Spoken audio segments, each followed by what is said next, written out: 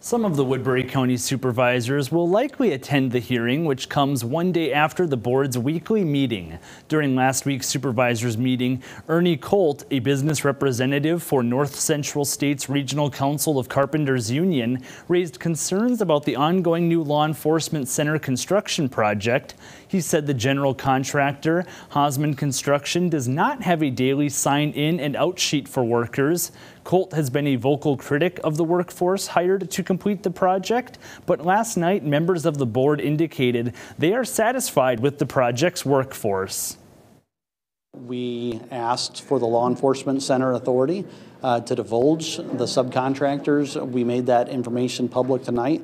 We also clarified that, to our knowledge, the quality assurance questionnaire has been completed, and that for purposes of payroll, taxes, and other employee compensation, that there has been monthly reporting. And so we made that information available tonight.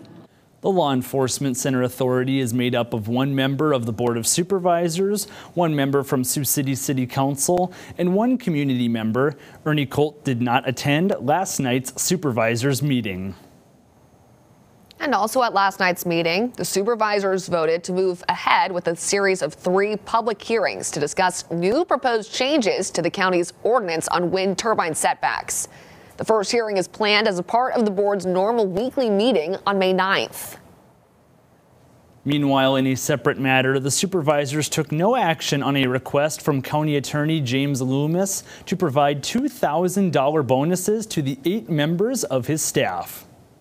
We just gave, about 2 weeks ago, a $1,000 bonus to every member of that particular union. Now this is just carving out for 8 individuals within the county attorney's office, because there's some discretionary funds, yet another bonus. And so it becomes, where does it end? Loomis had suggested the bonuses should be paid from fines collections. He says his office is severely understaffed.